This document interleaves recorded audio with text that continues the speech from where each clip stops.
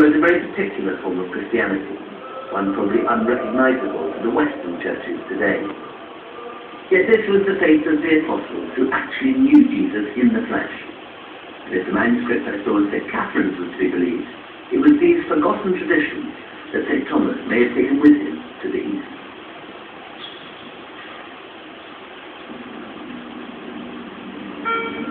At the end of a week of hard desert travel, have arrived at the Gulf of Aqaba.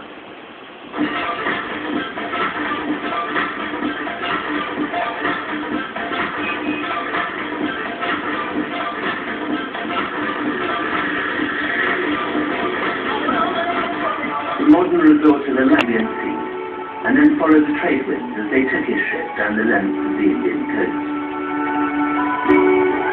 It would have been a journey out of the familiar territory and customs of the Eastern Romance to the utterly foreign land of the Indian subcontinent, and its very different Hindu civilization.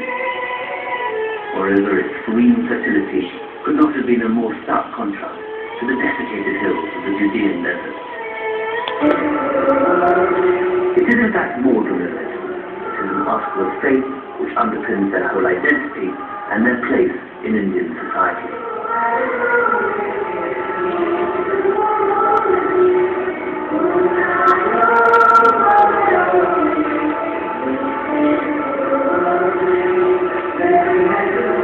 As I took in the intensity of the devotion, I noticed a strange fresco above the doorway of the church. It was a conventional Last Judgment scene, but there were many strange idiosyncrasies.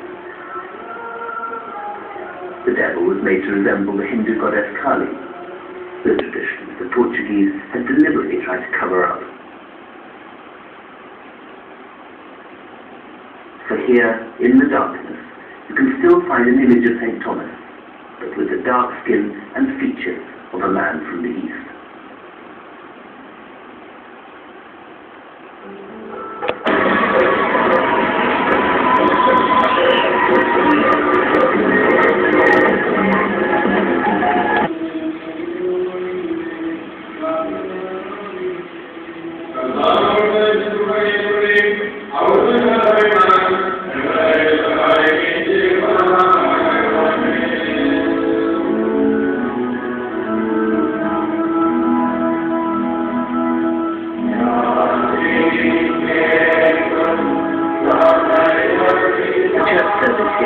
Extraordinary religious time capsule.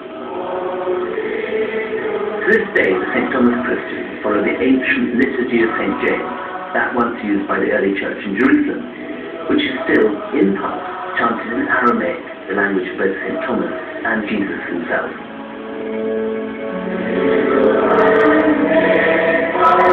What I find even more remarkable is that many also celebrate the Passover meal, the Jewish practice undoubtedly followed by the very earliest disciples of Jesus.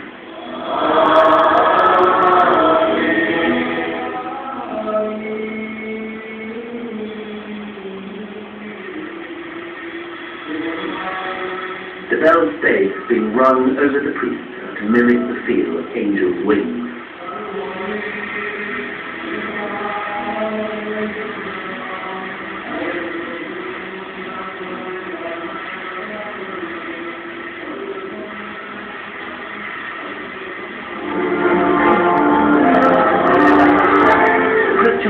Makes Catan feel quite unlike any other in India.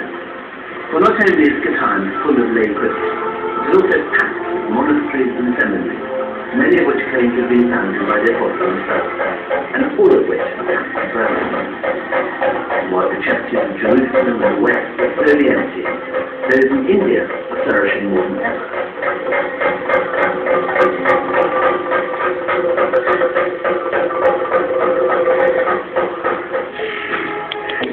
Cynical Western scholars who say that there is no evidence that St. Thomas ever came to India.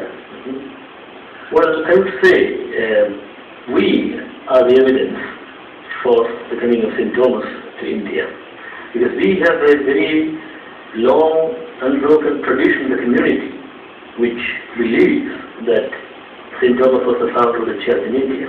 And for us, that is the most important thing, and not something on paper or stone, which is secondary. we have a spirituality which is very close to the spirituality of the early church.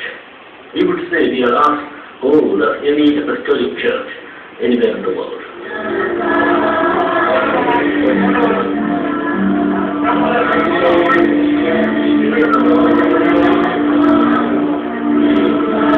This ceremony commemorates the feeding of the 5,000, an event that St. Thomas himself had witnessed. Yet while the original feeding of the 5,000 admitted everyone, some Christians are rigorously kept away from this celebration. Retained many of their old Hindu traditions and never forgot their original caste. As I soon discovered, the Antarctica Prize winner who was born here and is herself a St. Thomas Christian. She has strong views on caste. In my book, most people say, how can you say that a civil Christian woman and a Parivan, who is untouchable, a Dalit, could have had a physical relationship